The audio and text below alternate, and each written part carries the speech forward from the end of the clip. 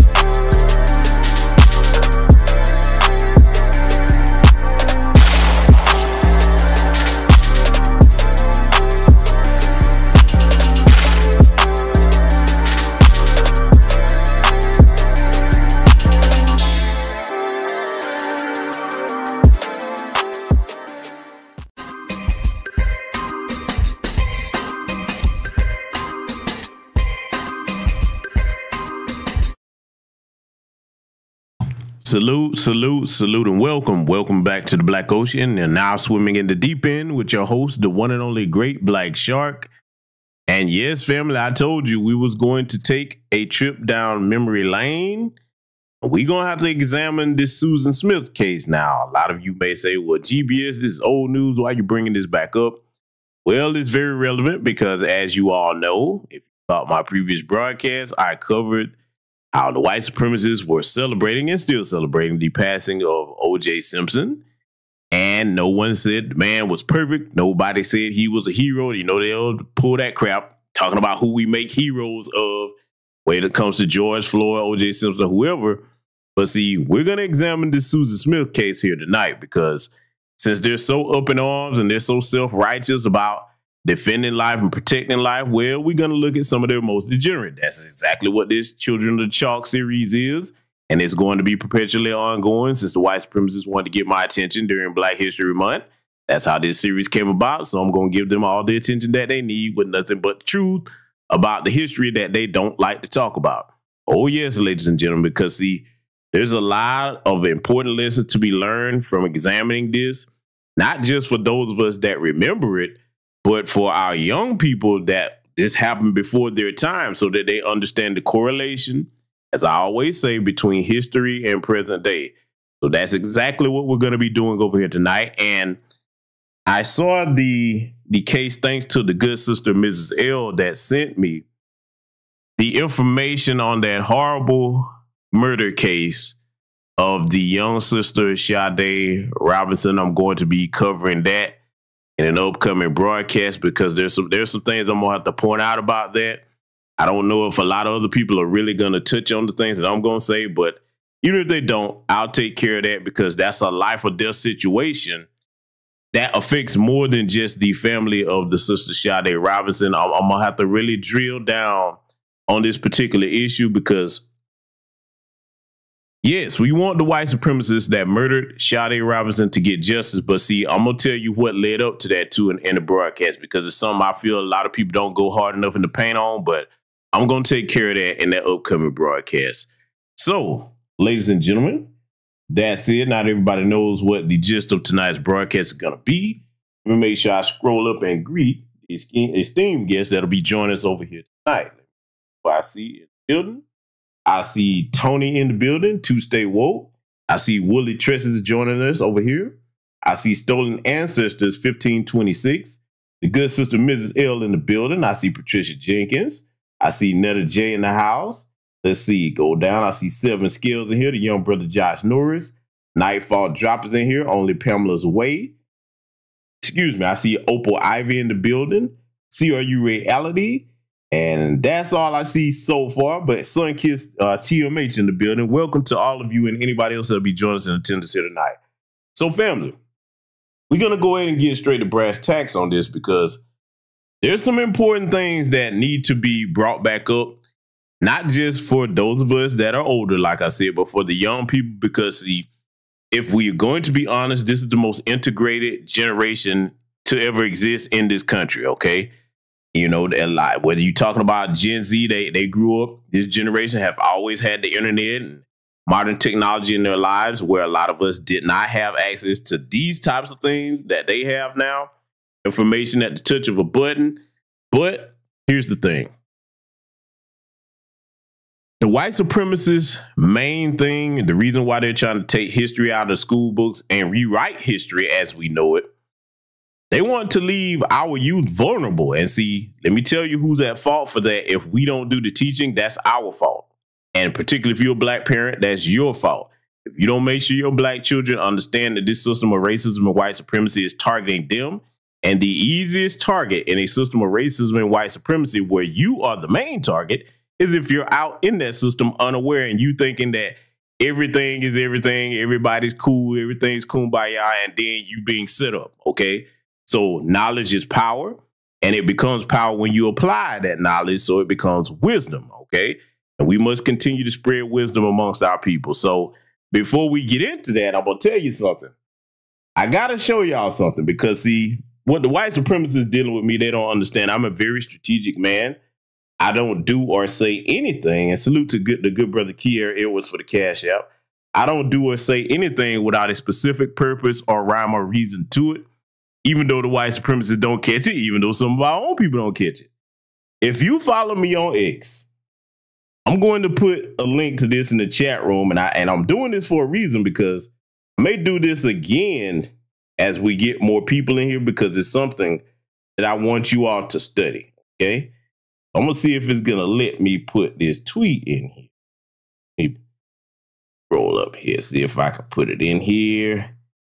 And you know what? It's a bit too big for me to put in here. They won't let me, but I'll tell you what. You saw it on my community tab. I'll tell you what, we'll do it this way. The tweet on my community tab about Caitlin, the ringless wonder Clark, okay? The mayonnaise maggots have lost their mind. The mediocre mayonnaise maggots, they lost their minds. But see, let me tell you why I posted that tweet. Because I knew they were going to pounce all over it. So what I said in that tweet, the statement I made, I stand on it because history has proven that. But see, this is what I want you all to do. Don't go into the comment section arguing back and forth with them. That is not the purpose of me posting that. I keep telling people that is a waste of time. When I post a tweet, let me make this clear because see, this is something that black people are going to have to learn. When I post those tweets, what I'm looking for are their responses because see, let me break this down to y'all, and I want y'all to pay attention to this before we get into tonight's digest here. Dave Chappelle made the statement that Twitter isn't a real place. Okay. Literally, yes, it's a cyberspace platform. Here's the problem about people taking that literally, though, and I want y'all to pay attention to this because here's the flaw in people taking that literally. Yes, it's a cyberspace platform, but it's used by real people that have no problem saying what they really mean due to them thinking they have a sense of anonymity.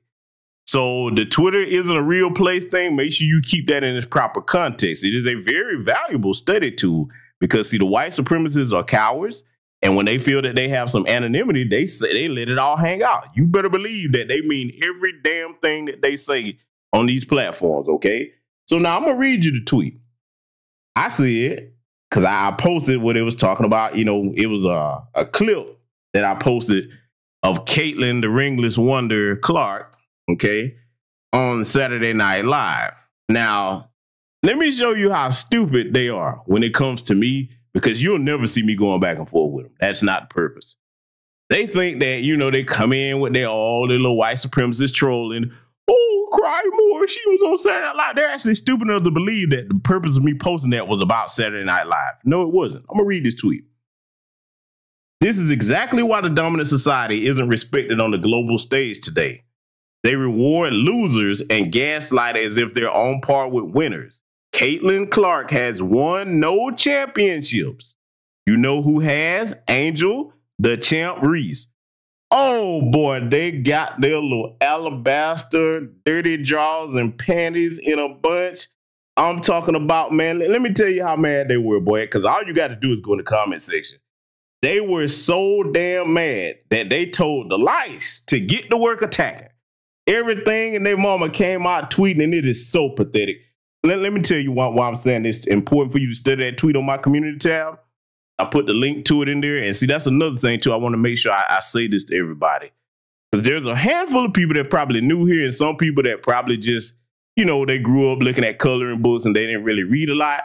Anything that I post that you see a picture to, if you click the read more part, there's a link to what I put. So for those people, I don't ever just post something without a link to something, okay? I hope we're clear on that. But see, what you need to take away from studying that comment section, family, this is why I tell you all, especially those of our lineage, foundational Black American freedmen, don't you ever let these people make you feel inferior or talk to you about their high IQs, because clearly Caitlin Clark won no rings. I never mind her individual achievements, because see, there's been plenty of players on plenty of team sports that had great individual achievements. The mark of a great player is leading the team to a victory, a collective victory, not just individual accomplishment. So they're so desperate to put this little John Cena face heifer, and I'm going here, I ain't on that all take the high road bullshit. Y'all can go to hell with that for the people that do that shit. Because you got a lot of Negroes that, well, I ain't gonna talk about looks. Fuck you, I am. I'm talking about the little stone face heifer. And she's a loser stone face heifer at that. Damn, that's double bad. They are so desperate to put this woman and her mediocrity on par and make her an honorary winner. Just hand her a little participation trophy. Let me tell you why it's premise is something. This is why time is running out for you, because see, a wise people looks at things on any battlefield as they really are, not how you wish they were. This is why they can't survive without a system of unearned benefits. They have to cheat in order to be able to compete. And then a lot of times when they cheat, they still lose. Look at Tyson Fury. Even though Ngannou is, I think I pronounced his name right, he's not LBA, but look at how Tyson Fury had to cheat in that fight. I could go on and on about situations where it's competition. They can't win straight up and down. They can't do it. And I'm applying this. See, it's bigger than sports, too. That's the other thing that these goofy white supremacists don't understand. They fall for it every time because, see, what I like to do, this is why I don't want anybody's platform censored. I like the white supremacists to be free to speak their mind so that you all can go and study them, not go back and forth with them. Because, see, I see some brothers doing it, but I'm saying it particularly to you sisters, because like y'all get all riled up in your emotions. Let me get them told. Let me ask you a question. After you get them told, what's that accomplish if you didn't learn anything from them? Let them do their own talking and just sometimes practice this, because I want y'all to hear me out. This is important. Practice when you go into something before you start typing and trying to go back and forth with them. Practice, just look at what they're saying. Look at what they're saying, okay? These people are pathetic and weak. If they did not have a system of white supremacy, they would have been done a long time ago. And if you don't believe me, I'll tell you what. Go study that tweet on my community tab. Go look at it. And not the reply, just the look.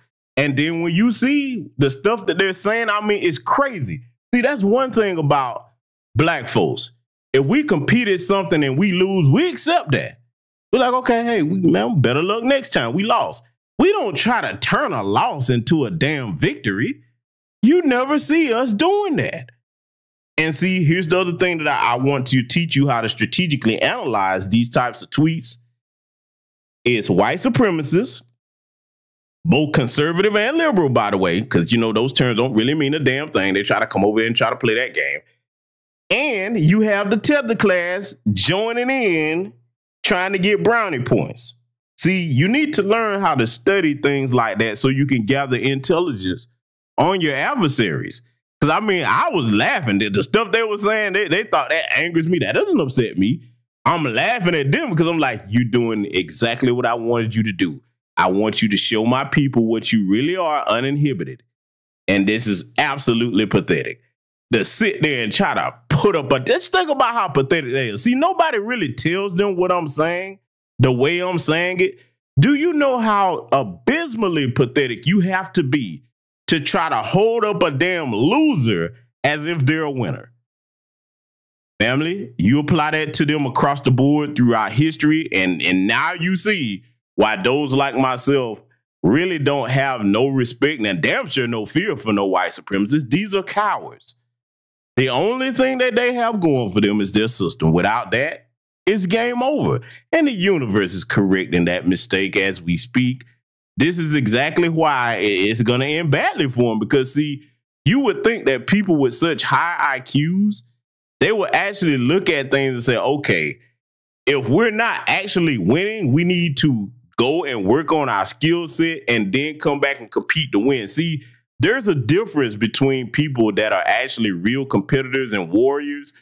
At the end of the day, if you're a true competitor and a warrior with any sense of honor to yourself, if somebody just handed you a participation trophy, your spirit wouldn't let you sleep. You wouldn't be able to do that. This is why these people have far less stronger constitutions than us. Let's take it completely away from sports. And we're going to get into tonight's broadcast, but I got to go ahead and get this off because most people will not tell them the truth the way I will. Go and look at hardships they've had to face, like the Great Depression, et cetera, et cetera. As soon as things got bad, these people were killing themselves and their families. Black folks in this country always had to deal with hardship. We'd be like, okay, as long as we're breathing, we'll figure out how to make a way. Don't you ever let these people make you think there's something to be looked up to or that they're any smarter or stronger than us. This is absolutely pathetic. And see, before I close on this, the ultimate thing that had me dying of laughter, they kept talking about, well, she's the #1 draft pick in the WNBA. And I said, look, some of y'all already know I'm going with this. That makes it even more funny because it underscores my point. You reward mediocrity. See, that is not merit-based. How in the hell you gonna make her the #1 draft pick when she never led her team to a championship at all, don't have no rings? She's the #1 draft pick, though. Oh, my God, family. I'm going to tell you, if I ever decide to do a broadcast on that, boy, I'm going to hurt their feelings in so many ways. I'm going to hurt their feelings in so many ways. And see, let me say this to the Sambos that's on there, oh, Caitlin Clark is the best thing since sliced bread bandwagon. You pathetic clowns, I'm glad you speaking up too, because see, family, let me tell you something. I want you to remember every Sambo and Sambit that's doing that. I want you to remember them because see, these are the people that are always seeking to get validation and brownie points from the dominant society. And those are the ones that you have to watch out for the most, okay? So I just had to go ahead and get that part off my chest because, see, it was very necessary. You study that tweet and study it the way I asked you to, and you'll learn and take notes on some of the stuff they're saying. The extreme windmilling that they're doing to prop that loser up, absolutely pathetic. It's funny to me because they actually thought the little stuff they were saying was getting me mad. I'm like, no, you're doing exactly what I need you to do. Thank you, white supremacists. I love when you provide me the necessary tools to educate my people properly. So now we're going to get into these children of the chalk here. Let me give my disclaimer before I do so. This is going to be a very offensive broadcast to any mother that loves her children. If you're a young Black person that has never heard of what I'm about to present to you, well, I can understand if you skip over this broadcast tonight and you don't want to see this. I can understand that because I have to go into extreme detail about this because, see, the dangerous part of this, and I put this in the chat room on my last broadcast covering the O.J. Simpson situation. Let me put a link to this article in the chat room because I want y'all to have this for reference. Okay. We'll put this in here 3 times. I'll probably put it in here again as the broadcast goes on because I want you to be able to study what happened here. See, you have to teach your Black children about these types of things because this demonic, filthy, disgusting demon killed her children. And as you see, the Washington Post said she captivated the nation by saying a Black man kidnapped her sons. Police knew she killed them. Now, let me teach young Black people something about this article that you're looking at, okay? When a Black person does something, their name is highlighted immediately in the the main quotes of it, the beginning quotes of it are an article. Notice and I want y'all to pay attention to this pattern, because see, pattern recognition is very important when you're a black person in a system of white supremacy, as we are. Notice the different articles. When a white person commits an egregious crime, they'll mention their name, but it'll be way later down in the article. When a black person does it, your name is front and center in bold italics, okay? Because see, they should have said Susan Smith captivated the nation. That just she. Who is she? Don't worry, we're gonna talk about she tonight. Oh, we gonna introduce my people to she, because some of you remember this, but some young black people may not. So we're going to go ahead and start examining this, and we're going to be breaking it down to review certain things that happened at this time, because, see, mind you, this is why new black media is important, and this is why those like myself choose to use my platform for more than just clowning around and trying to be a damn buffoon all the time like some of these idiots like Kai Cenat and the rest of them do. We choose to use this platform as a counter mechanism to the propaganda, because during the 90s, and before that, you didn't have a way to immediately fact check and debunk the lying mainstream media, or as we like to call it, the Mayo Stream media. We're going to get to doing that over here tonight. So with that said, family, we're going to go ahead and get started. We'll be stopping this as need be.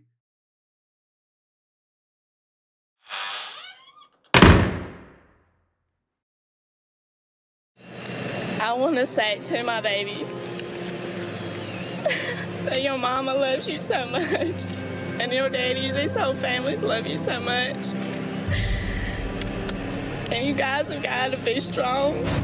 Susan and David Smith of Union, South Carolina, appear on local TV to appeal for the safe return of their two missing children. 3-year-old Michael and 14-month-old Alex.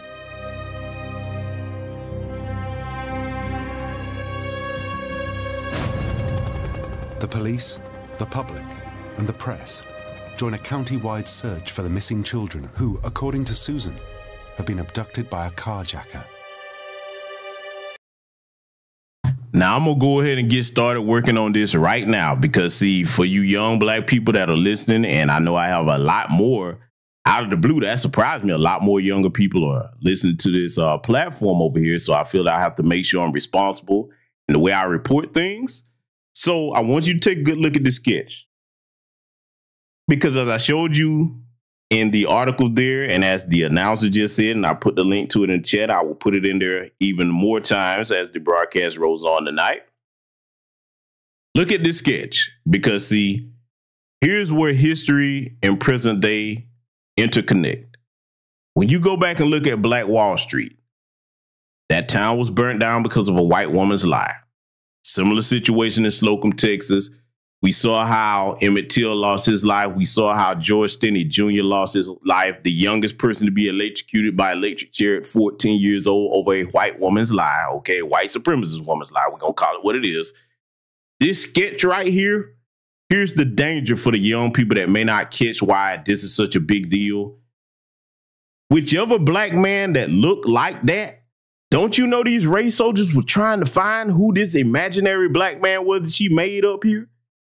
And see, notice this. I'm going to thread another needle for you with the OJ case, since they want to talk about OJ. See, I love to capitalize on any point that they give me to make. Remember how they kept talking about OJ during that trial? Oh, he was in the skull cap, Now look at this design. I'm going to show you where I'm going with this. This sketch that you're looking at, family, this is how the black boogeyman in every white person's head look. Got the stereotypical skull cap on, and this is it right here. You understand me? The problem with these white supremacist demons is when they tell these lies and just make up something, that puts a target on the backs of other innocent black men, okay? And women in some cases, and in some cases children, okay? So this is why we're going to be analyzing this and threading some needles while we're reviewing this case here tonight. Let's let it continue. Do not give up on these two little boys. I wanted anybody and everybody that would help look for them. But after a 9-day search for her sons, Susan Smith finally comes clean. There is no carjacker after all. She has killed her children.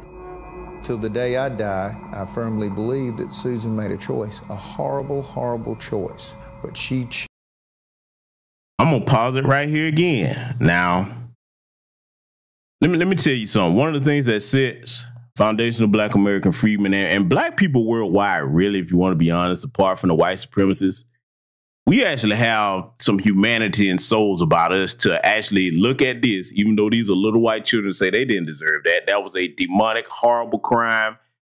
Look at them. They're babies, man. These are little babies. See, the difference between us and them, we can look at any children and still see babies. They don't see babies when they look at our children, even of the same age.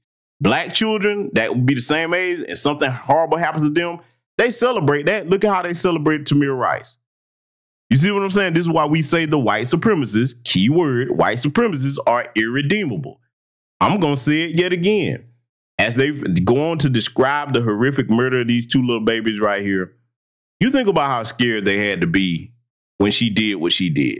I'm gonna go even further in detail that. All of us were children. You think back to when you were little, okay, your earliest memories.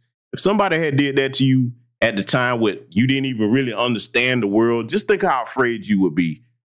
And even worse, to know that your mother did this to you. The person, one of the people that's supposed to be responsible for protecting you outside of your father. And that is the ultimate demonic betrayal. And I'm going to say it again like I did in the last broadcast where I was talking about OJ. You can't really call yourself a true white supremacist if you got the cape on for this heifer. Like I showed y'all, there's people that want to actually marry this woman if she happens to make parole. And I'm going to keep my eye on that, because they let that demon back out. Don't say that you believe in your little 14 words, because you're supposed to be in those 14 words providing a future for white children. You would think that anybody that murders a white child, if you're a true white supremacist with your numbers dwindling, that would be a cardinal sin that there's no coming back from. I'm going to extend that to all your mass shooters that's running around killing up your own people, especially your kids. The children of any race are its future, okay? So I'm just saying, man, I've actually got some compassion and humanity to me to look at this for what it was and see that's something. You know what? Here's the other thing. I'm going to put this out for the white supremacists. Another difference between them and us. If some Black people would have saw that, we would have tried to stop that woman and save them children. We would have. I know my people. I know we would have, because we would not want to see some children, innocent, hadn't done nothing to nobody, killed in this manner. That's the difference between us and them. This is why I keep saying we're God's children. But see, this demon right here that killed these babies, oh, she's the furthest thing from one of God's children. I'm going to let this continue. I want y'all to listen to how they describe what she did. chose herself over those kids. Why did Susan Smith murder her own flesh and blood? Why did she lie to the world about her crime? Not until her trial will the whole truth emerge, when a jury will decide if she lives or dies.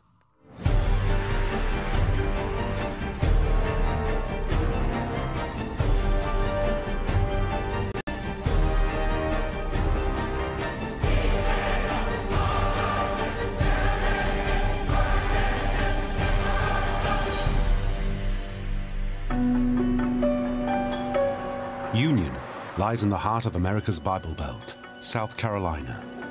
The lifeblood of the town is textiles.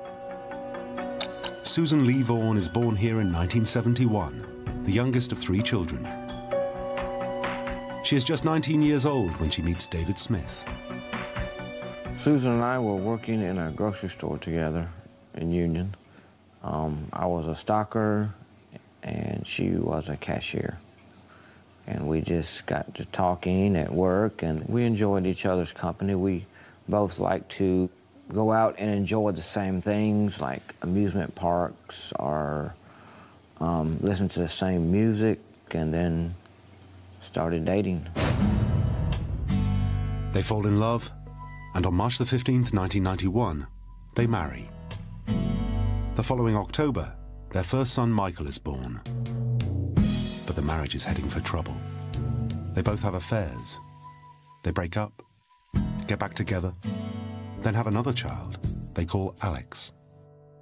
Susan wants more than David can give her, but she never lets on. Thinking back now, I can't think of a single thing that would have been a sign of things that were to come. Now I'm gonna pause it right here, and I'm gonna point out something that, you know, and look, we're reviewing. Normally, I wouldn't even speak on this because, you know, I normally cover what happens in our community. But since we're talking about what happened back then, I'm gonna bring up something I normally would not say.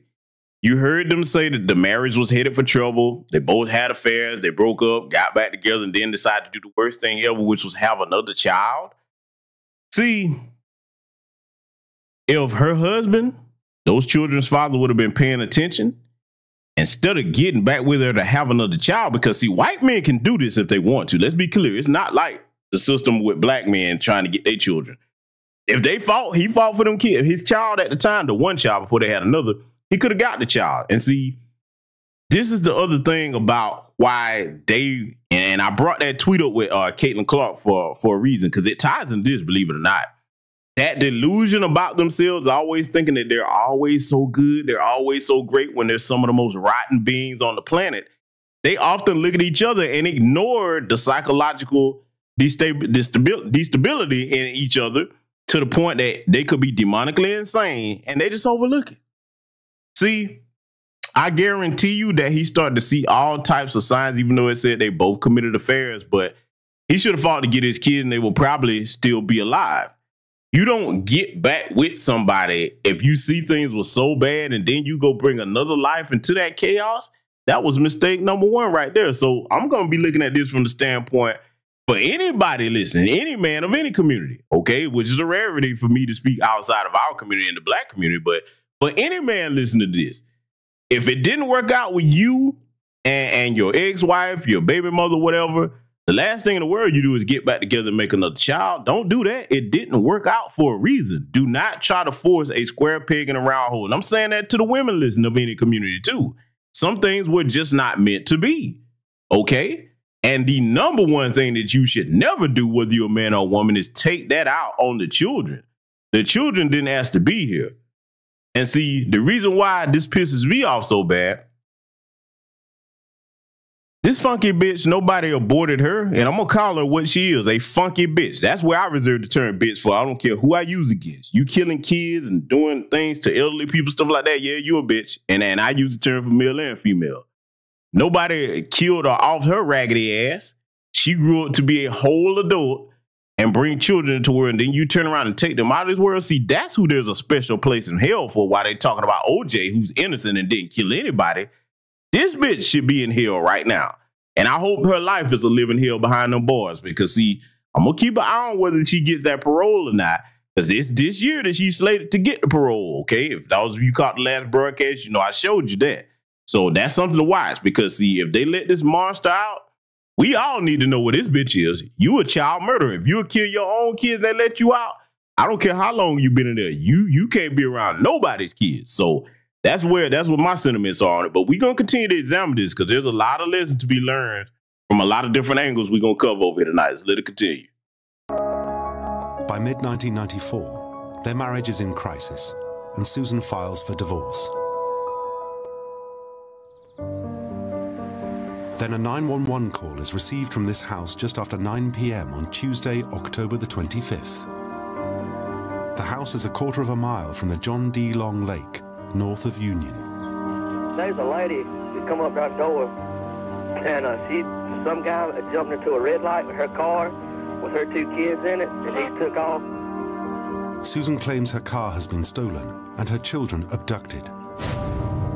The police track down David, and he races to the scene. Ironically, the tragedy will heal their broken marriage, albeit briefly. I walked up to the door, and Susan was standing there, and she just kind of collapsed in my arms. I had to, like, pick her up. I had to, like, pick her up and move her back on the couch. She was very distraught, very, visibly upset. I haven't given up hope that the Lord... For 9 days, Susan and David are headline news across America, pleading for the safe return of their children. I just feel in my heart that you're okay, but you got to take care of each other. But the police are suspicious. They question Susan every day. And then, on November the 3rd, 1994, in a dramatic turn of events, Susan Smith confesses to murdering her children and tells the police where their bodies can be found. At the bottom of the John D. Long Lake. Prosecutor Tommy Pope has just finished a case when he gets the call. I finished the prosecution of the case I had up here, and then actually we'd left the courthouse and were kind of celebrating our victory, and the phone rang, and we had word that they had located the boys in the lake. I think that's an interesting thing. This one piece will make 52 layers. Watch on mobile devices or the big screen. All for free. No subscription required. Union is in shock. Apologies about that, family. I meant to skip past that part. I meant to edit that part out of there, but we gonna keep examining this because, see, this gives me a chance to expound on something. I was gonna wait until they brought up something else, but I'll cover it now. You saw how her husband was saying that, you know, he had to pick her up, and you saw all the theatrics, all those fake crimes. And what kind of crime is that with no tears running down your face? And as you saw on the last broadcast, I showed you how the behavioral experts were examining how to catch her in a lie when somebody's lying about something like that.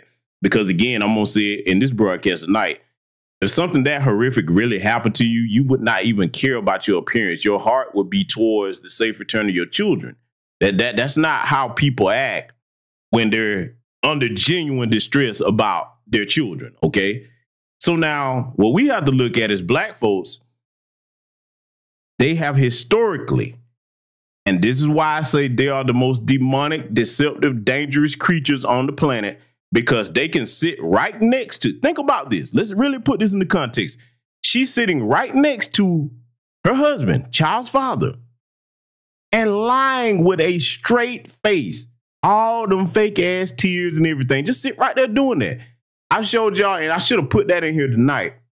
I wish I would have thought to find that, but y'all have seen this clip. I think I first saw it on TikTok or somewhere it was floating around, where y'all seen the clip where they have like this montage of white women. They was playing, I forgot the little challenge they called it, where it was a bunch of white women and they all pretend to cry and then they just turn it off just like that. See, this is why I go in so hard about all that damn and swirling and all that. People gonna do what they want to do. But see, again, like I said in the last broadcast, see the situation with Jonathan Majors. You saw what OJ went through, okay? Case after case after case. Even people outside of our lineage, the Christian Obumseli, saw how he lost his life, okay?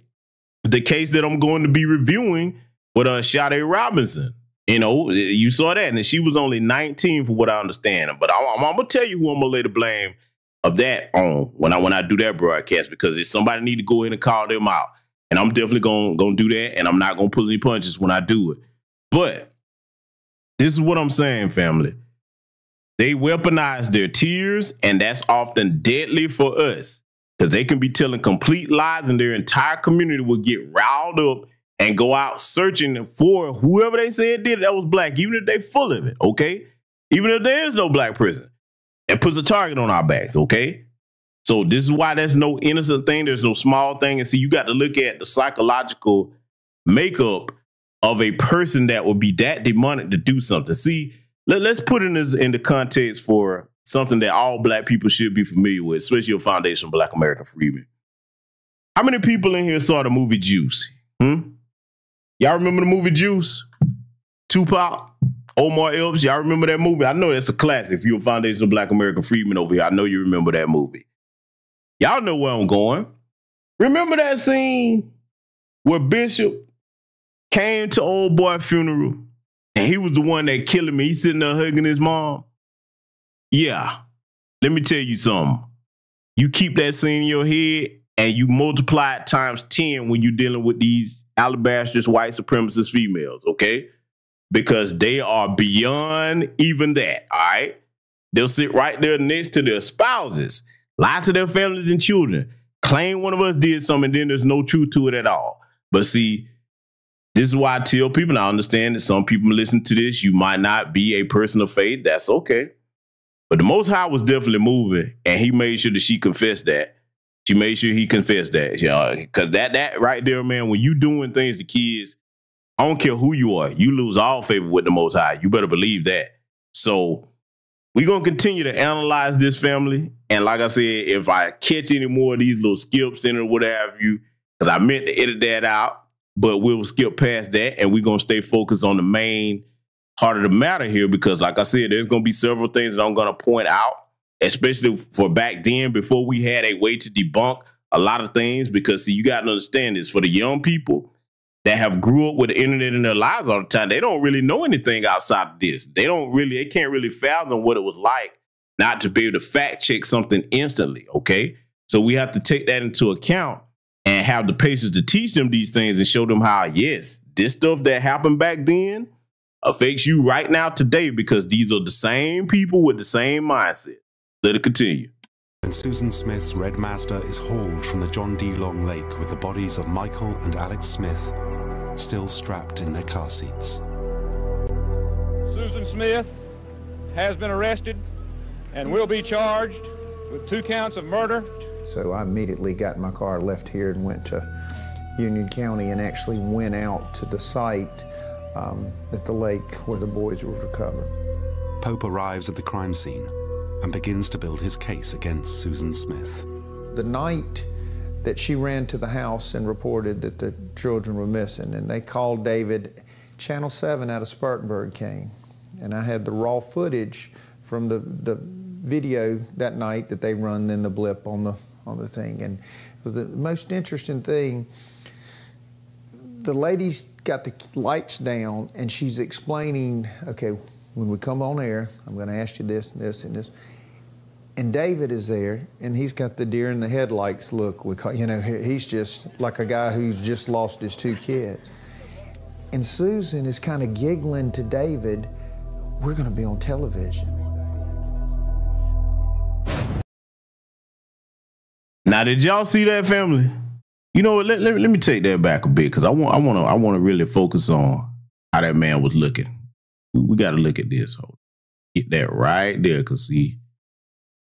Now, take a look right here, okay? Take a good look at this. The difference between the two of them right here, this says it all. I wouldn't wish this on nobody. No parent should have to know what it's like to bury your children. It's supposed to be the other way around. That look on that man's face, that's genuine concern. That's how you could tell that he didn't have nothing to do with it. Because, look, I don't have kids. And I don't know what it's like to lose any. But I can empathize. And I think every black man or every man listening to the sound of my voice, no matter what race you are, you could understand this. That man is empty. He doesn't, look, he's numb. You can tell by looking, the eyes are really the windows to the soul. That man don't know what to think. He's trying to figure out, okay, are my kids alive or what? He don't know what to think at all, all right? He's hoping against hope that his children will come home safe. Then he's trying to figure out, okay, how am I going to be consoling for my wife? And he probably didn't even notice this damn demon sitting up here happy. Look at her. Let's go to her. Look at her expression. Sitting here smiling and shit. I got a question for the women in this chat room that are mothers. Could you imagine yourself smiling if something happened to one of your babies, heaven forbid? Could you imagine yourself smiling? How would you even be able to see? This is like a person that's just going on about their regular life.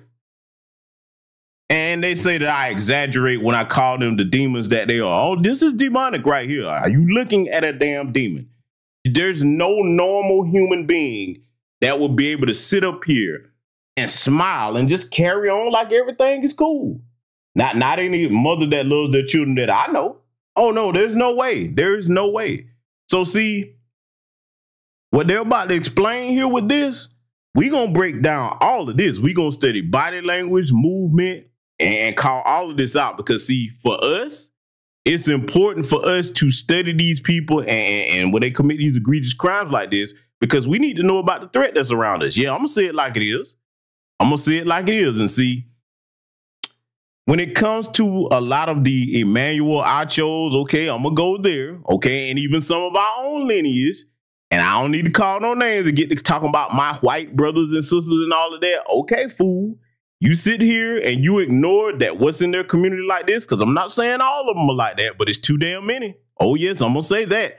I'm not saying all white people are like that, but it's too damn many. And all we got to do is look at what they do to their people.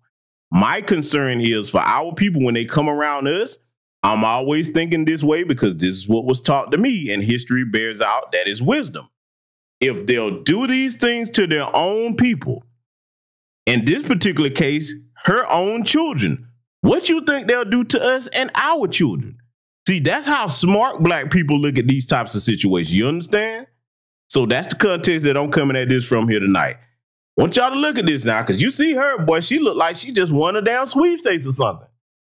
There's no trace of a distraught mother on her face at all. Like I said, this is absolute disgusting. If it was up to me and I was responsible for the sentence, you already know what I'll do. I'll let you, you gonna get what you gave your children. That would be justice for that. You don't need to be sitting around, because I get it. Some people say, okay, she got to sit in there and live with what she did. I'm like, no, I'm more of an eye for an eye when it comes to that, when you're killing kids. But we're gonna let it continue, family. There's a lot more to analyze. Just lost his 2 kids. And Susan is kind of giggling to David, we're going to be on television. The funeral for Michael and Alex Smith takes place on November the 6th.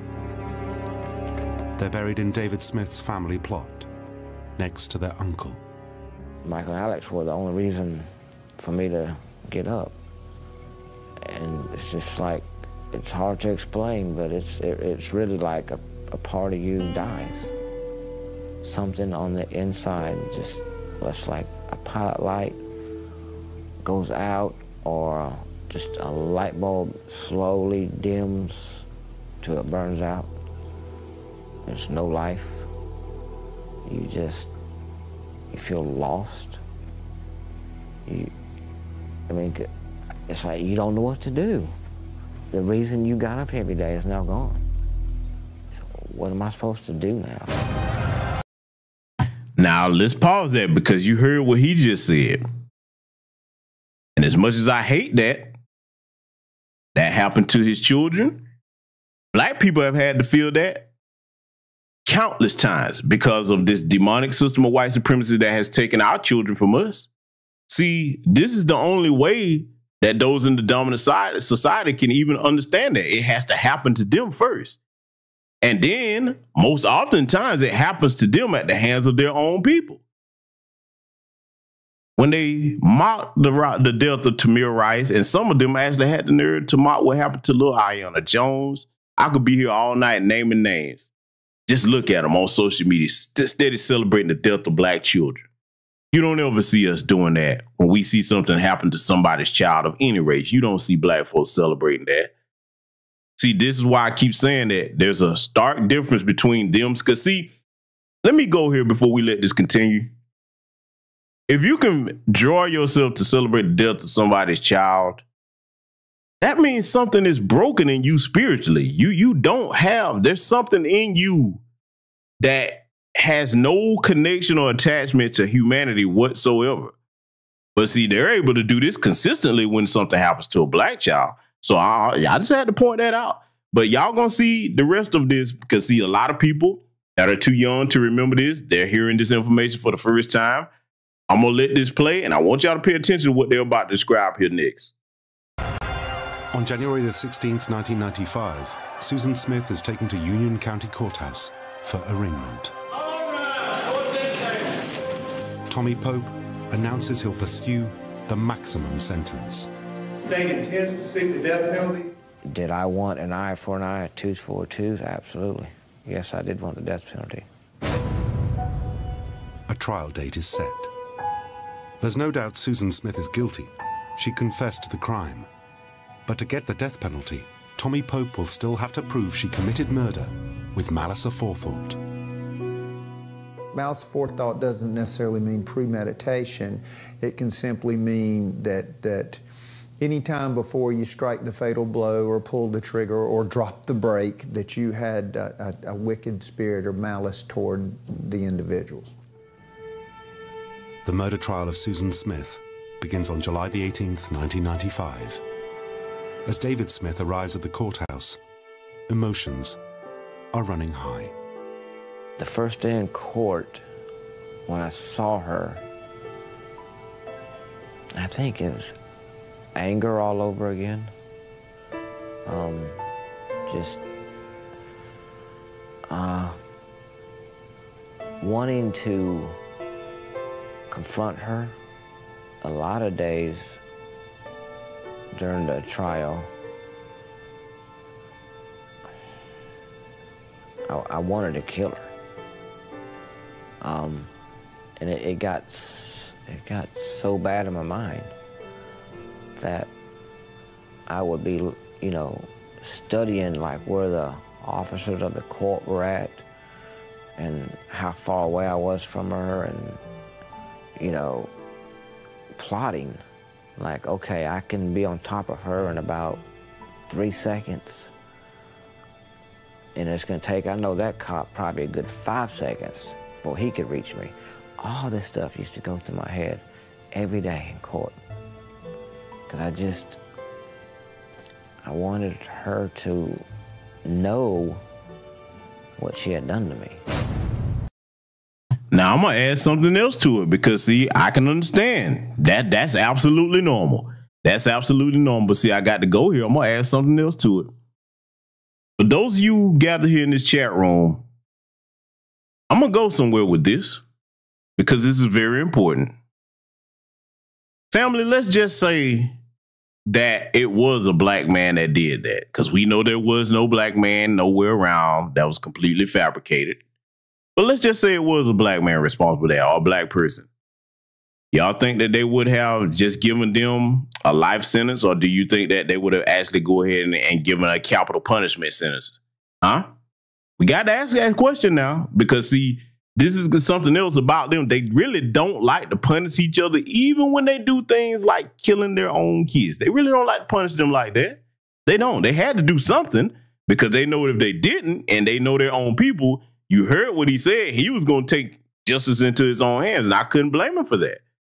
And see, I'm going to tell you the other thing, that as a man, I know what I would have been thinking in that situation, and on top of what he was thinking, because I would have did my best to get my hands on that bitch before this happened. I'm just going to be honest. But that would have left you to question, how did I not see that I procreated with this damn demon? There should have, I mean, no, every man in here probably understands me when I say that. You would have to be questioning yourself about, how could I not see this in that person? How could you not see that type of evil? Because there had to be signs of it. You cannot make me believe that there was not signs of it that he didn't overlook. It had to be, because see, let's go here. To be honest with you, it said that they both had affairs and what have you, but I mean, maybe that was something. I'm not justifying it, but maybe that was something trying to tell him, hey man, you need to leave this alone. I'm just saying, we got to look at these things. So this is what I would say to any man, any woman too. Let's go both directions with it. Any man or woman, you better make sure you take your time and know who you're dealing with, because there are monsters out here in this world that will do things like this.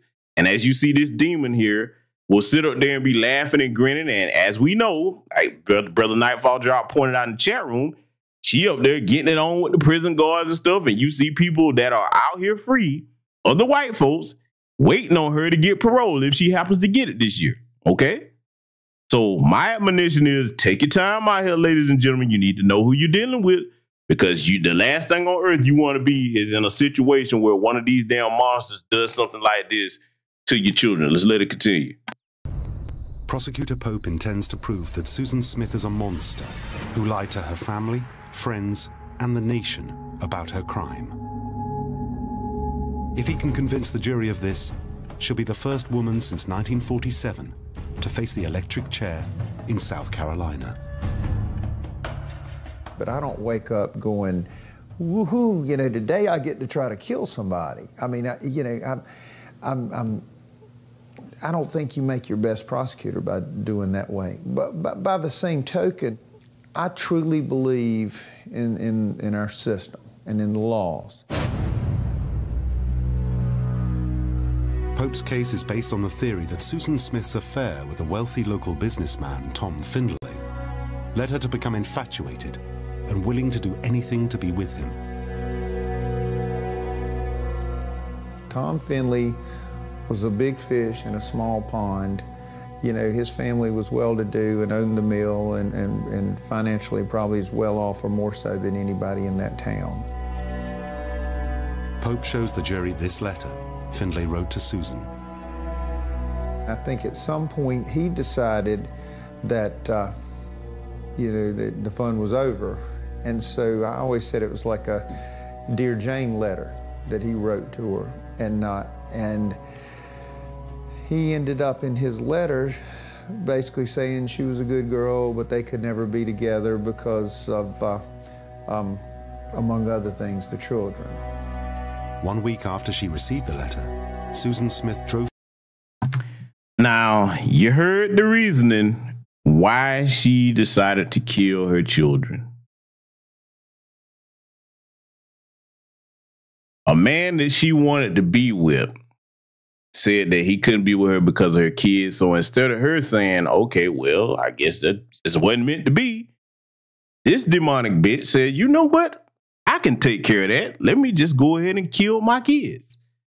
See, for me, there is no horror movie or anything in fiction that has come up in the mind of man that can be more terrifying than that, because you think about a woman that's capable of killing something that she grew inside of her for 9 months at minimum. You think about that. Never mind the physical umbilical cord that's attached to that human child, but there's a spiritual one that's connected as well to a normal mother. So for this demon to even consider that, that lets you know that that's not a human being. That is not. I have no problem saying that about anybody that commits that type of crime towards a child. 2 children in her case. And the way you did it, there's no good way to do it, but that way, that's a slow look at this picture on the screen.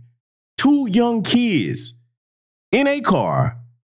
You sent them into a lake, and you think about how this starts, as this car starts to sink, the water is filling up in there, and they crying and screaming, hollering for their mom, probably the oldest trying to figure out what did they do wrong, if anything, just terrified. And you put this in prison for life instead of, like Brother Nightfall Drop said, fire up old Sparky. Yeah, man, look, boy, y'all, I can't even go into detail about what the execution would have been if I did it. I'll tell you this much. It'll be more like a damn Saw movie if I had to call the execution. I'm gonna be on, or better yet, I would let the father decide what the execution need to be. That would be justice in my opinion. But see, family, this is why I keep telling you, brothers, and I got to say it. I'm gonna make you mad because see, I'm probably gonna make some people mad when I do the Sade Robinson broadcast. Because not no hold back on that either. Because somebody got to have the balls to say this stuff. When you choose to go over there and get you one of these Becky Sarses, just know you could be picking one of these. Because she's not a one-off. This is not some rare anomaly. They women do this all the time. A lot of them get away with it too. That's the thing. See, you think about it. One of the differences that I would say, and I got to say this, I got to go here. One of the differences about most normal men, I'm going to say normal because you got some wicked men out here to do these crazy things too. But most normal men, we understand that when children come into play, you're supposed to live a life of sacrifice. It's not about what you want. It's about your kids. And see, you would think that both normal parents would want to see their kids grow and excel. You build the memories with your children, whatever their first accomplishments are, first words, first steps, things of this nature. That's supposed to do something to bond you further and closer to your child. You're supposed to envision things about that child's future growing up. But her? Oh no, that was nowhere on her mind. She murdered her children for a man that said he didn't want nothing to do with her with children. And you just let that sink in for a minute. No pun intended. I would not make a joke, but y'all just think about that for a minute. We're going to let this continue. Her children to the John D. Long Lake and drowned them.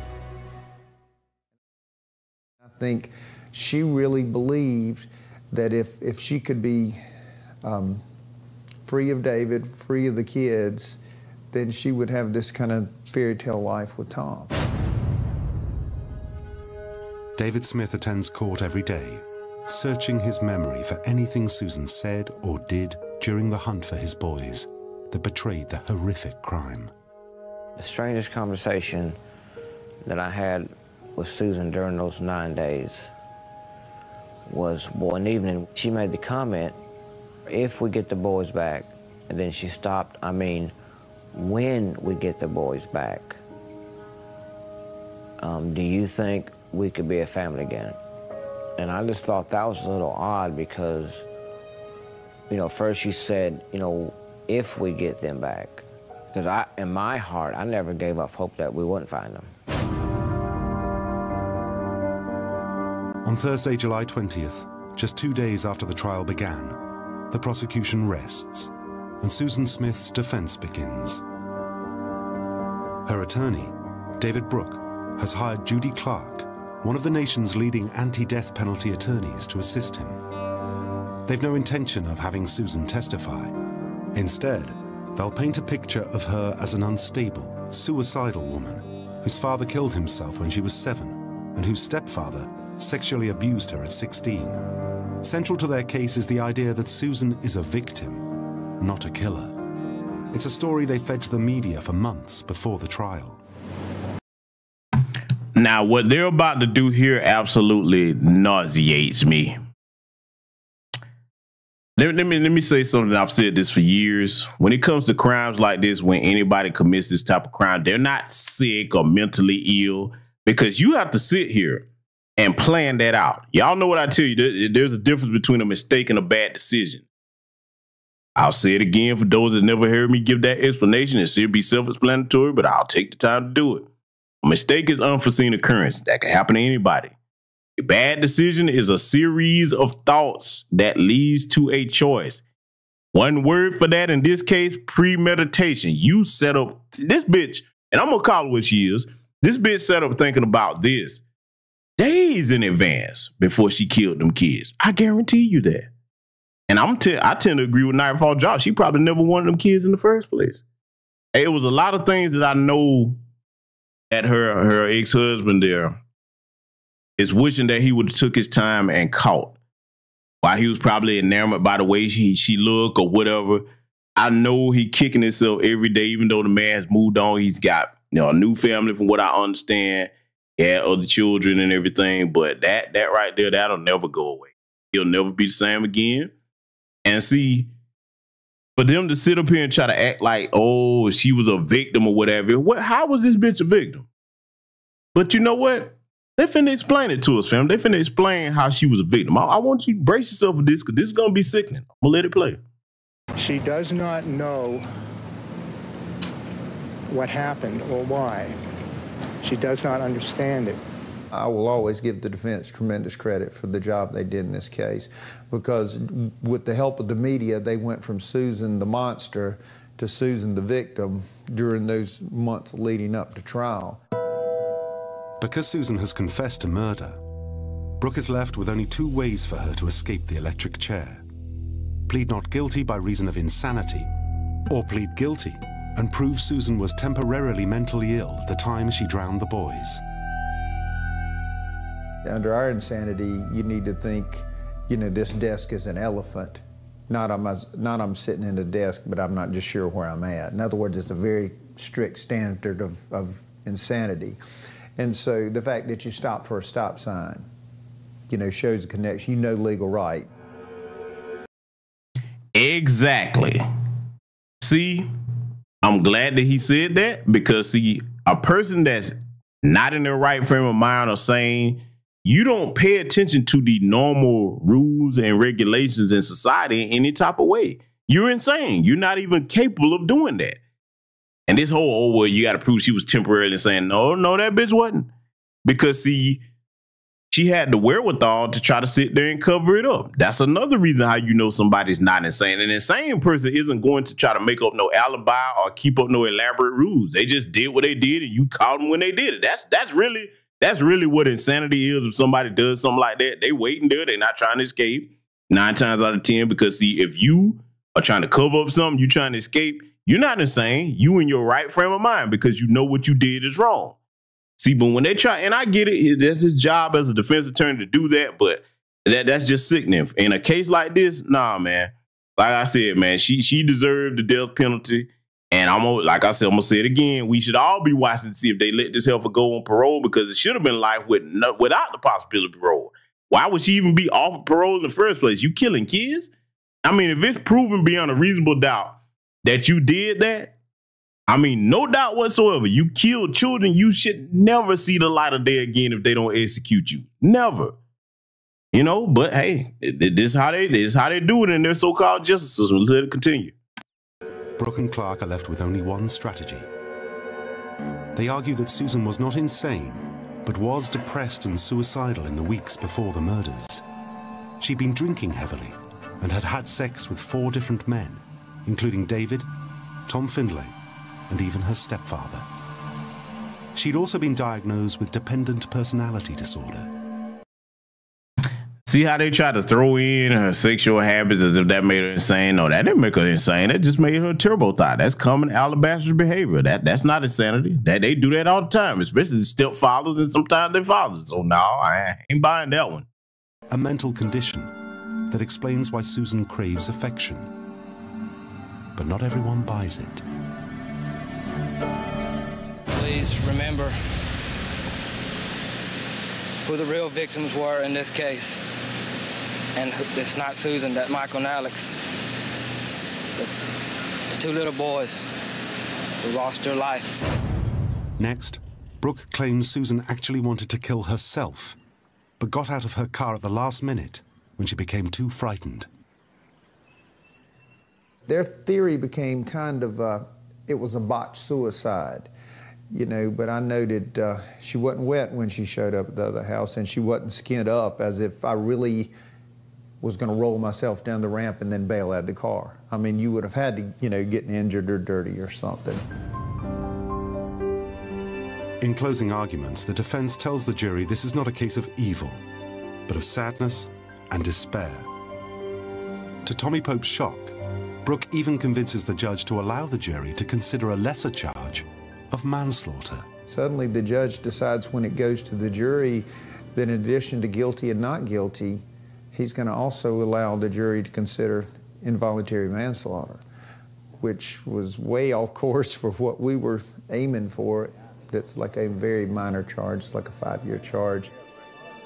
Despite the setback, Pope begins his impassioned closing argument, claiming Susan is a selfish, manipulative liar who killed her children so she could be with her lover. On Saturday, July the 22nd, the jury retires to consider its verdict. It takes them just 2.5 hours. The jury goes with Pope. Their decision? Guilty of 2 counts of murder. The same jury that has convicted Susan Smith of murder must now recommend whether or not she should die for her crimes. For maximum emotional impact, Tommy Pope first calls her husband, David Smith, to the witness stand. I remember I cried a great deal. I was even told there wasn't a dry eye in the courtroom when I got done. I had to. Now I'm gonna pause this because while he's talking here, but see, I got to point out something. Because see, these are the children that she murdered, her own children, and those are his children there. The one thing that should have been done, and I understand that, you know, he lost his children there, but the one thing that should have been done that I never remember seeing during when this happened, there should have been an apology to the Black community for blaming us. Oh yeah, I'm going there. This is important because see, that's been too many times that they've done that. And see, notice this. For the Tim Scotts and the Kamami Harrises that keep talking about America isn't a racist country. Okay, well, if that's the case, even if this man didn't do it, which I would understand because he's so distraught over the loss of his children, I can understand that.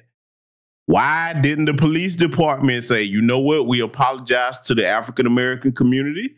or the black community for her blaming this on you. See, they just kind of like, oh, just sweep down the road. She just blamed a black man in the black community. No big deal. No, it is a big deal with us. So again, I hate that happened to his kids, but they should have apologized to our community for that, because it happens far too often. And when that happens, that puts our people in danger for things that we did not do. Reopen some doors, like memories of Michael and Alex that had already closed. You know, maybe I'd already put in a shoebox and put on the shelf. And then when I had to testify, I had to open that box back up. Next, the prosecution plays its ace. To prove that Susan was lucid and had time to change her mind and rescue her children, Pope and his team reconstructed the crime scene. We did some testing because we wanted to know, just to find out what we could find out. How long did the car float? How long would the boys have suffered? You know, was there a chance for recovery? All these different things. Pope found an exact replica of Susan Smith's car, placed sandbags in the child seats where Michael and Alex would have been sitting, and took it out to the John D. Long Lake. This reenactment is to be the centerpiece of Pope's case. We mounted a camera on the back deck, had the car seats in there. We matched the weights and did everything scientific we needed to do. As the car would sink, you would see the water come up, and basically you knew in your mind's eye that the boys were strapped in these seats, and the car is now turned up, so you're now facing down. And ultimately, the water would go over, and it ultimately covered the camera.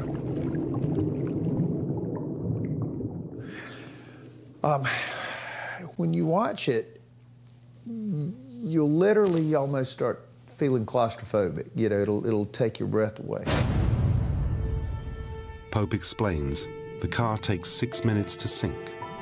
Ample time for Susan to get to the children and rescue them. But before the footage can be shown to the jury, Judge William Howard must decide if it's relevant and admissible. So the judge clears the jury, the press, and the public from the courtroom for a private screening. We're watching it, defense is watching it. It would literally, you could hear a pin drop in that courtroom, and you just felt like you were losing the oxygen. And over at Susan's table, I heard some noise over there.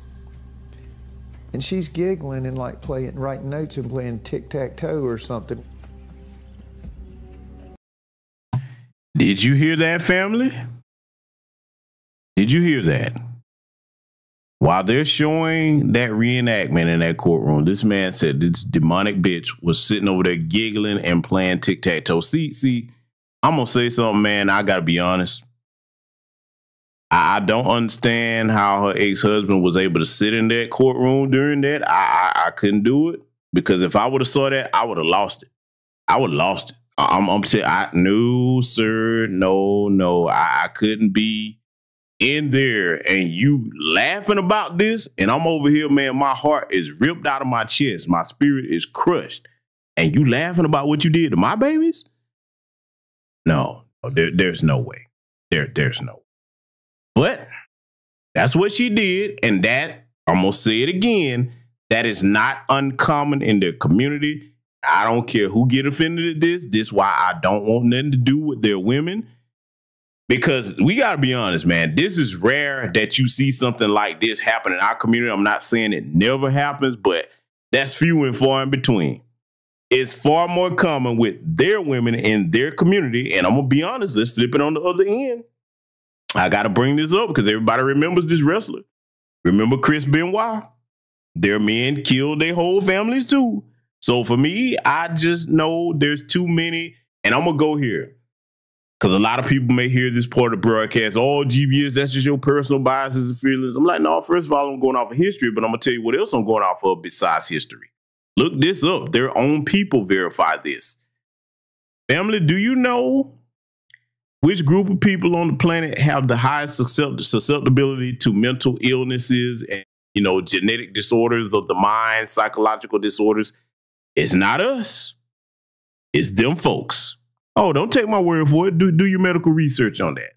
For me, combined with historical factors and those medical issues there, and then looking at the way they act in present day towards how they don't want to produce justice towards anything, especially when it comes to black people. And then when they keep trying to make excuses for their killers and murderers, they celebrate people like a Kyle Rittenhouse, a Daniel Penny. Okay, that Daniel Penny, that bastard, crept up behind Jordan Neely and choked the homeless man to death. There's just too much evil over there. I'm sorry. I get it. Not all of them are that way, but it's too damn many for me to take the chance to definitely be trying to get in any type of intimate situation with them. I can't do it. I'm in my right frame of mind, and my spirit won't let me go that route. Now, the rest of y'all, probably some big bucks of Beddington, listen to this. Man, you just you tripping, man. Okay, you going over there, and then you'll be in this man's situation because, see, there's more of her out there. I can't say that enough times. There's more of her out there. We're going to let this continue, though, because I want y'all to hear more of how they're going to describe her demeanor here in this courtroom. And she would kind of look up and, you know, they'd giggle some more, look up. But, I mean, the video, she can see the video. The judge allows the video be admitted as evidence and orders the jury to return. So now everybody's sitting there. You can hear a pin drop in courtroom, same thing. But now the jury's in. I hear noise over there this time. Now she's crying. Pope is not permitted to present this disturbing contradiction as evidence. The jury will never know what happened while they were out of the courtroom. Susan's attorney, David Brooke, has the last word. He tells the jury that their judgment is sounder than Susan's and asks them to sentence her to life in prison. He looked at the jury in his closing arguments and said, who here among us can cast the first stone? Right out of that quote, right out of the Bible. I think it had a lot of weight with that jury being a small town and, you know, down here in the Bible Belt. At 3 p.m. on July 27th. I'm going to tell you right now, family, when he would have said that, who among us can cast for, I'll be like, oh, I got a whole bag of stones to toss at this bitch. Give me some cinder blocks. That really what should have been our punishment. The whole courtroom should have been given some cinder blocks. They'd be like, I'll show you who finna cast the first stone. This demonically insane bitch, you child murdering piece of dog shit, you. That's what should have happened. Because, boy, I mean, man, see, like I said, there's just certain crimes that don't deserve any type of forgiveness whatsoever at all. They don't. Because, like I said, you killing babies, you're doing things to elderly people, you know, mentally handicapped people, things of that nature. Why would you even want to keep something like that here? Okay? That there's no place for you amongst humanity, because if you can do that in your right frame of mind, then you don't belong amongst other normal human beings. You don't. You don't deserve to be sitting in jail and being fed and clothed out the taxpayer dollars either. That's why I'm all for capital punishment in a case where it's proven beyond all doubt that you did this. No. So, you know, I'm just saying, man, that's a situation there. See, you know what? I'm going to see it. I'm going to go here. I'm going to go here. Oh, yeah, I'm going to say something, and they're not going to like this, but it need to be said. If the white supremacists would break into the jails back in the day to lynch our ancestors, how in the hell you don't go get this bitch right here today? Yeah, I said it. I said it, and I mean every word of it, and I'm not going to take it back. Yeah, that's what it should be, but hey, that's too much like right, though. Let's let it continue. 7th, the jury is sent back out to decide whether Susan Smith should live or die. I felt strong about the case, but there were just enough X factors in it that, and I've been in front of enough juries to know, you don't know till they come back. The 12 men and women of the jury return to the courtroom after once again only 2.5 hours. Their verdict is unanimous. Susan Smith will not be executed. Well, I was disappointed. I surely didn't believe that Michael Nallitz got justice. But at the same time, part of me felt that, well, maybe Susan, you know, didn't get the worst punishment because, you know, now she has to live every day with what she did. Judge William Howard sentences Susan to life in prison. She'll be eligible for parole in 30 years. When Judge Howard told Susan and her attorney to approach the bench to receive her sentencing, it started to pour down rain over that courthouse. After he completed, the sun came right back out. And as Michael and Alex's father, as just a man's heart of hearts, I will go to my grave knowing in my heart that that, to me, had to be the angels crying out from heaven. After the verdict, David speaks to the press. I'll never forget what Susan has done to me and my family, and I'll never forget Michael and Alex. But forgive, that's something I'm going to have to deal with, I guess, further on down the road. It took many years, but David finally found mercy in his heart. It took a lot of years, though.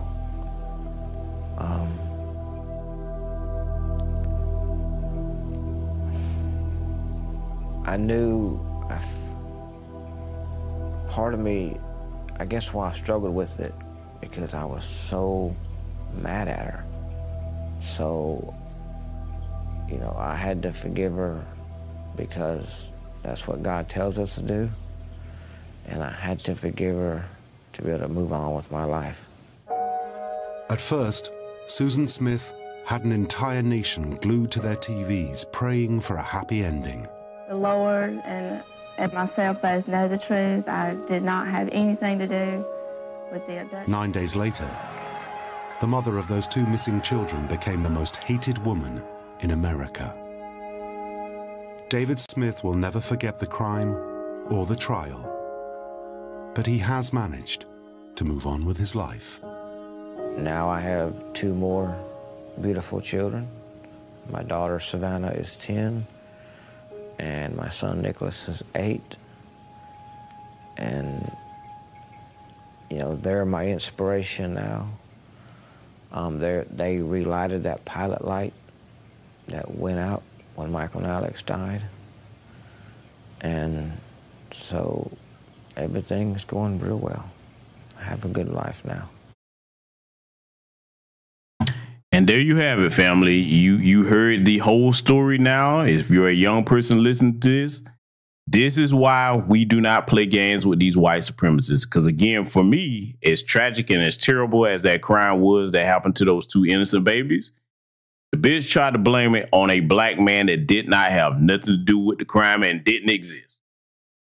This is how demonically insane they are. So for all of them that are celebrating O.J. Simpson's death, talking about he's in hell, no, this bitch right here should be in hell. That's who you should be wishing would go to hell.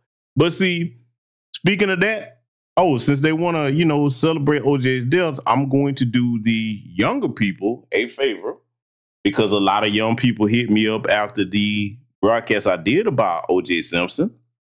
And just in case there's any other young people here, let me go ahead and put this article to this broadcast in here for any younger person to check out. I'll put it in here 3 times. But speaking of the O.J. Simpson broadcast that I did, I dug back in the crates on this one, family, because see, the next one that I do here, if y'all look in the live tab, we're going to give a deep dive and a historical lesson on who exactly the demonic race soldier Mark Fuhrman was. That broadcast, I guarantee you, even if you are already familiar with it, you're going to want to be here for that one, because, yeah, we ain't going to pull no punches with that one. We not, because the truth needs to be told all the way around. And since they want to sit here and continue to do what white supremacists do, which is I expect them to do, and I'm glad they're doing it, so that our young ones can see what they are, we're going to go ahead and show them what Mark Fuhrman was, too. So that broadcast is going to be coming up, and I'm going to be covering the Sade Robinson murder, okay? Because, again, I have to place the blame on more than just the white supremacists. There's another particular group of people that need to be held accountable for that, too. And I'm going to get to that in that broadcast. So with that said, salute to everybody that joined us over here in attendance tonight. I hope everybody was able to learn something from it. And thank you to everyone that contributed to the broadcast. But let me leave y'all on this note, family. This Children of the Chalk series, the reason that I do it is to remind these people and hold a mirror up to them and show them that no matter what they try to say about black people, they've done that and 1,000 times worse. And I'm going to continue this series as long as need be here. There's no telling when it'll end, if it ends at all, okay? Because there's so much to talk about, and I try to use these types of cases in history as teaching tools for our young ones especially. So with that said, take care of yourselves. Love on your babies tonight, okay? Because I know this was a hard broadcast to get through for many people because we're compassionate people and we're close to humanity and the Most High. So love on your babies, love on each other. Take care of yourselves. Salute to you, Black First, and I will see you all in future content. This is the 50th anniversary of hip-hop, and we still have a lot of discrepancies as far as the origins of hip-hop, a lot of claims, who did what, who was the first this, who was the this and that, and such and such. But at the end of the day, we need a definitive story, all right? And that story can only be told by the founders of this culture. Like everything was being driven and influenced by young, black, American culture. Like the slang, the style of dress, the initial music that we chose. You look at all the boroughs, you got, money making Manhattan and money earning Mount Vernon and Crooklyn. The Bronx was the boogie down Bronx. We was partying up there. I am Coke LaRock, the first MC of hip hop. First cat to pick the mic up. I introduced rapping to the turntable because when I came with it, nobody in the world was doing it. I'm right after Rudy Ray Moore. They want to come in the mix, they want to say, we started. No, you didn't. No, you didn't. No, you didn't. What came to be known as hip hop was solely an African-American creation. What would you get out of some Jamaican toast? What is that? I've never heard of a rapper use a Jamaican toast or a Jamaican fleur as a rhyme. I'd never heard of it, and I don't know where that myth came from. My name is legendary King Trixie from the Bronx, BX from the West Side. I am the first breakdancer. That narrative that hip-hop has had 3 founding fathers, that's been rolling for the last almost 30 years, which isn't true. You don't have just 3 people who created hip-hop. Hip-hop was created by a number of different people. I am the grandfather, the godfather of the graffiti culture. I am the first element of hip-hop. The roots of hip-hop being Jamaican, absolutely false. My name is MC Sha-Rock. I am a founding member of the MC/rap culture. Cassette tapes was the internet of our time. It just traveled around by hand. Well, I know for a fact that the B-Boy stand started from the guards, the 5%ers that would be at the jams back in the days who were acting as security. If they get the real truth of how it all was created, then so many lies would not be able to be in existence.